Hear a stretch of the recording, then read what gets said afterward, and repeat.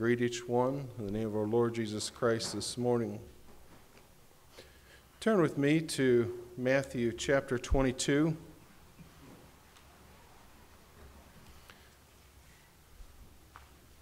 This morning, my theme or my emphasis, I want to think about the marriage supper of the Lamb.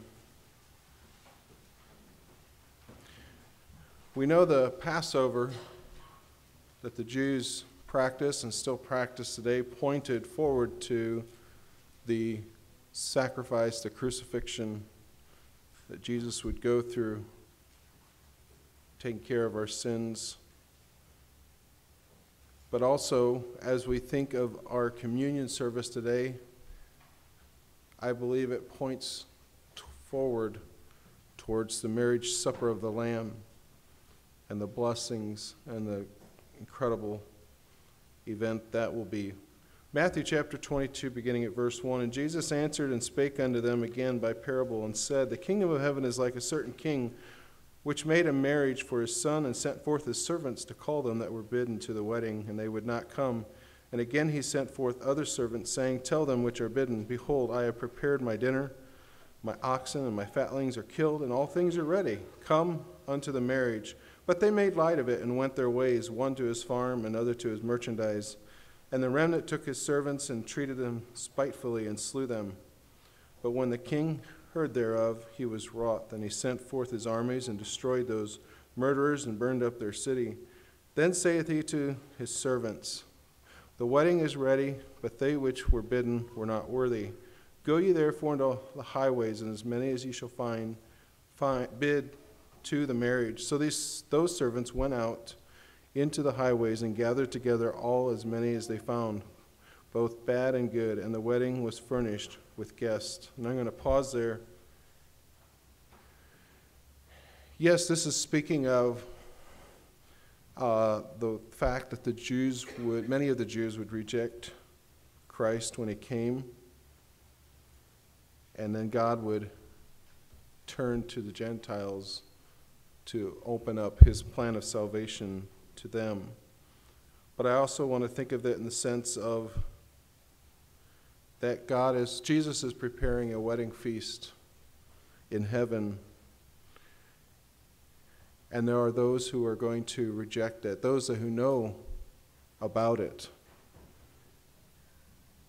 are too busy today to follow God, to have a relationship with him, and they're going to miss out on it, and God's going to turn to those who maybe for the majority of their lives did not serve him, but at the last minute heard the good news and turned to him. But I wanted to focus on the next 4 verses of chapter 22. "And when the king came in to see the guest, he saw there was a man which had not a wedding garment, and he saith unto him, Friend, how camest thou in hither not having a wedding garment? And he was speechless.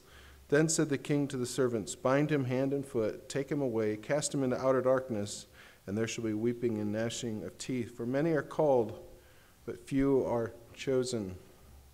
So as we think of communion today, are we prepared? Are we wearing, spiritually speaking, are we wearing the proper garment to be ready for communion today? Are we ready to commemorate what Christ did, but also commune with our brotherhood and commune with God through this service today? I hope each one of us are. Now I'd like to turn to where the scripture talks about the marriage supper of the Lamb. Turn with me to Revelations chapter 19.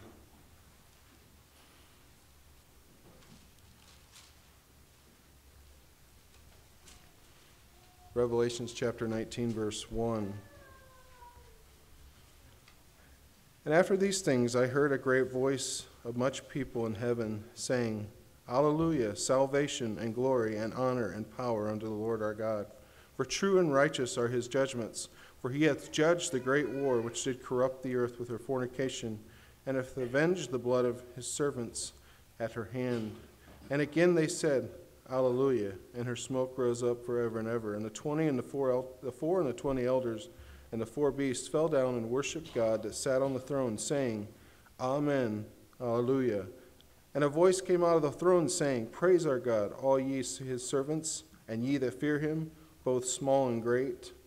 And I heard, as it were, the voice of a great multitude, and the voice of many waters, and as the voice of mighty thundering, saying, Hallelujah, for the Lord God omnipotent reigneth. Let us be glad and rejoice and give honor to him, for the marriage of the Lamb is come, and his wife hath made herself ready. And to her was granted that she should be arrayed in fine linen, and clean and white, for the fine linen is the righteousness of saints. And he saith unto me, Right, blessed are they which are called unto the marriage supper of the Lamb. And he saith unto me, These are the true sayings of God. It says that they are blessed who are called to the supper. Who are called? There's no guest list per se in the Bible that we can just look up and see the names of those who are called. But I believe the supper will be for those who are part of the Church of Jesus Christ from the time of his resurrection until the rapture. But I could be wrong on that. It may be more people that are included in that. But as we look at this supper of the Lamb and the idea of being a marriage supper, usually those are not just open-ended invitation parties to whoever wants to drop in. There are usually invitations sent out. So thinking of it as being an exclusive event, not an inclusive event. It's not just for anybody. And we see that through and through again when it talks about marriage suppers, just the way as we look there in Matthew chapter 22. There were specific people that were invited to come. Yes, God in turn then invited other people, but you still had to be invited to come. And that's what this supper of the Lamb requires. And as we think today, as we go through communion and take part, I hope that we are looking forward also to an even greater commemoration or a greater time of celebration when we can participate with Jesus in a meal. As we look at different passages around communion, as we will look at later, we see that Jesus was pointing forward to this marriage supper of the Lamb also. But I want to continue thinking down to this idea of are we called? Are we answering that call? So turn with me to Matthew 25. One of my favorite passages, one of my favorite stories in the Scripture, but it's also a sobering one. Matthew 25, verse 6. And at midnight there was a cry made, Behold, the bridegroom cometh, go you out to meet him. Then all those virgins arose and trimmed their lamps, and the foolish said unto the wise, Give us of your oil, for our lamps are gone out. But the wise answered, saying, Not so, lest there not be enough for us and you. But go ye rather to them that sell, and buy for yourselves. And while they went to buy, the bridegroom came, and they that were ready went in with him to the marriage, and the door was shut. And afterward came the other virgins, saying, Lord, Lord, open to us. But he answered and said, Verily I say unto you, I know ye not. Watch therefore, for ye know neither the day nor the hour wherein the Son of Man cometh. So it is possible when we think of the marriage supper of the Lamb that it may include all those in heaven. That the exclusiveness, those that are excluded, will be those like the 5 foolish virgins who never had a relationship with God. They knew the truth. They knew what they needed to do, but they were not ready. So are we ready today? I hope, my prayer is that each one of you are ready for this communion service, but I also hope that we are ready for the marriage supper of the Lamb. Let's turn now to Luke chapter 22.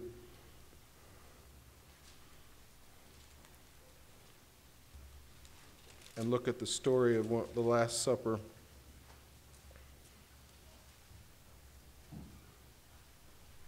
Luke chapter 22, beginning at verse 1. Now the feast of unleavened bread drew nigh, which is called the Passover, and the chief priests and the scribes sought how they might kill him, for they feared the people. Then entered Satan into Judas, surnamed Iscariot, being in the number of the 12, and he went his way and communed with the chief priests and the captains how he might betray him unto them. And they were glad and coveted to give him money, and he promised and sought opportunity to betray him unto them in the absence of the multitude. Then came the day of the unleavened bread, when the Passover must be killed. I'm going to just pause there for now. So we know that later on Judas would commune with the other disciples and with Jesus. And yet he privately was communing with those who wanted to destroy Jesus. It's possible that we can go to church, be a part of a church, a brotherhood, and even take part in communion and yet be, as Judas, our heart is not in it. Our heart is somewhere else. In maybe seeking money, maybe seeking power or prestige. I know it's been talked about by different people, the idea of what all was motivating Judas at this time. Was it just the money? Or was he even possibly attempting to push Jesus into a confrontation with the political leaders of his time so as to elevate his position? And we know even later on, looking in this story, in this very chapter, how even the disciples still did not completely understand why Jesus had come and what his kingdom was going to look like. So it's possible that Judas's motivation wasn't just money, but we know that was part of it with other things we see in Scripture. But yet, he was willing to have his feet and try to have his feet in both worlds, in both kingdoms. Let's pick up at verse 8. And he sent Peter and John, saying, Go and prepare us the Passover that we may eat. And they said unto him, Where wilt thou that we prepare? And he said unto them, Behold, when ye are entered into the city, there shall a man meet you, bearing a pitcher of water. Follow him into the house where he entereth in. And ye shall say unto the good man of the house, The master saith unto thee, Where is the guest chamber, where I shall eat the Passover with my disciples? And he shall show you a large upper room furnished.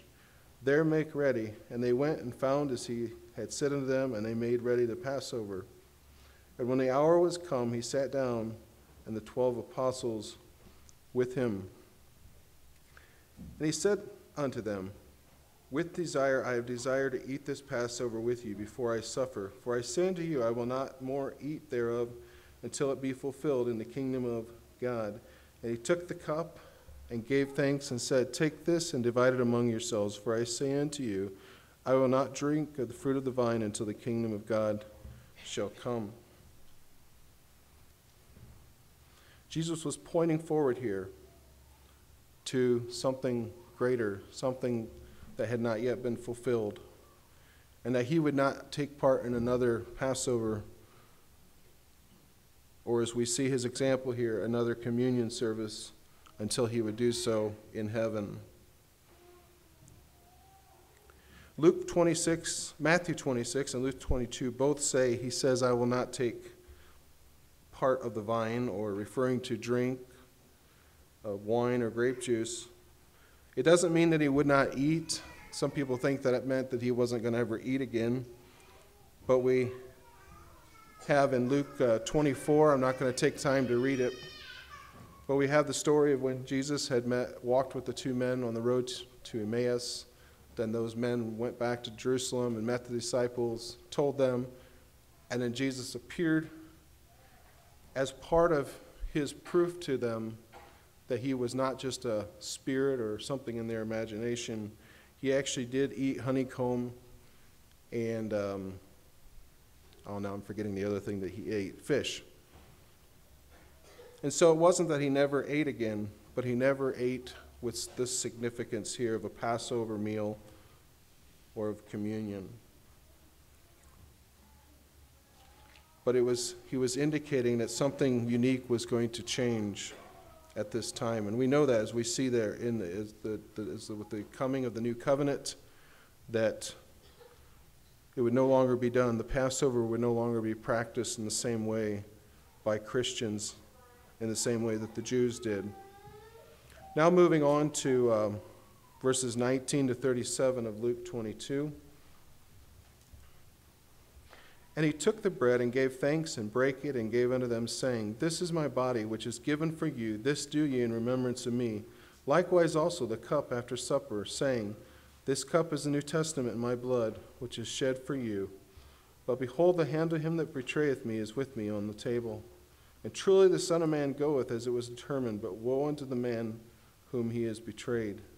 And they began to inquire among themselves which of them it was that should do this thing. And there was also strife among them of which should be accounted the greatest. And he said unto them, The kings of the Gentiles exercise lordship over them, and they that exercise authority upon them are called benefactors. But ye shall not be so, but he that is greatest among you, let him be as the younger, and he that is chief as he that doth serve. For whether is greater, he that sitteth at meat, or he that serveth? Is not he that sitteth at meat, but I am among you as he that serveth. Ye are they which have continued with me in my temptations. And I appoint you a kingdom, as my Father hath appointed unto me, that ye may eat and drink at my table in my kingdom, and sit on the thrones, judging the 12 tribes of Israel. And the Lord said, Simon, Simon, behold, Satan hath desired to have you, that he may sift you as wheat. I'm going to pause there for now. We see here that as Jesus made it clear that one of his disciples would betray him, and yet the other disciples who weren't at that level of betraying Jesus still did not fully understand what was happening. And we're still arguing about who was going to be the greatest. And I think that's one of the unique things about the communion service that helps us recognize as believers that on this earth, we are all called to be servants. Just as Jesus set the example, he says, I'm as one of you that serve, rather than the one being served. And as we look at the marriage supper of the Lamb, we're going to sit at the table with Jesus and be served. Doesn't mean that we're equal with Christ, but yet we are going to have great honor at that marriage supper of the Lamb. It's interesting, as we saw here, it talked about them sitting on thrones. So even though Jesus reminded them that they were called to serve rather than being served, it is interesting that he talks about them sitting on thrones and judging the tribes of Israel. Does that mean that each one of us will have our own throne? I don't believe so, but I don't completely understand it either. But I think recognizing that it does not matter what our position is here on earth or in heaven, the key is that we are part of that marriage supper of the Lamb, that we have been called and that we accept the invitation. I don't think we need to worry about who will have a higher seat.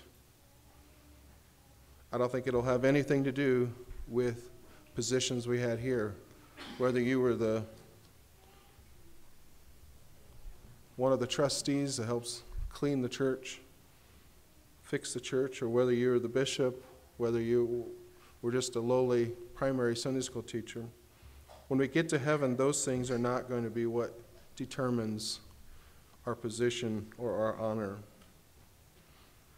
But at the same time, we are called to be faithful and to take communion together as a brotherhood. I hope that we are excited today as we take part in this communion, recognizing that someday, I had to think of the saying where the Jews say, next year in Jerusalem.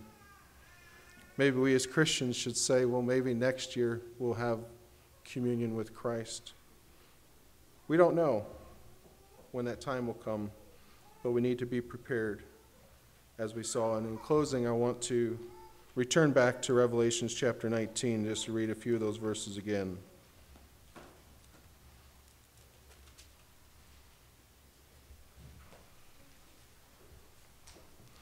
picking up at verse 5. And I heard a voice out of the throne saying, Praise our God, all ye his servants, and ye that fear him, both small and great.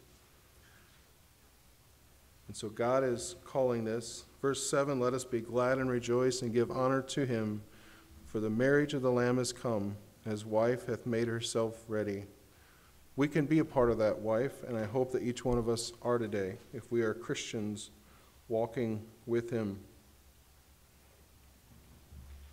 I hope that we look at communion as a time of celebrating, commemorating what Christ did, remembering with seriousness the incredible sacrifice that he made, but also thinking of what lies before us when he calls us home. And I hope it gets us excited also, and that we look forward to it. The Lord bless each one of you.